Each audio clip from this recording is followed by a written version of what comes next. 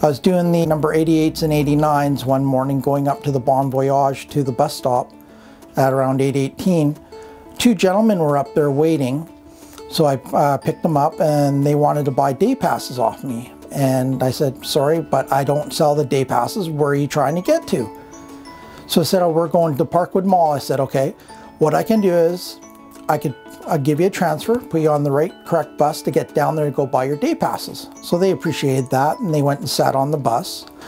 I went to the shop the following day after my shift, and there was this email up on the board, and it was from BC Transit. It was actually a really nice compliment to the driver, and I started reading that, and that was me. And what the letter actually says is, being from Victoria, unexpectedly stuck in Prince George on a road trip due to vehicle issues, we found it quite pleasant to use the PG public transit. The bus driver allowed us to go to the next stop where we would be able to purchase a day pass. We spent a very fun day cruising through Prince George, sightseeing, getting off and on of the city buses.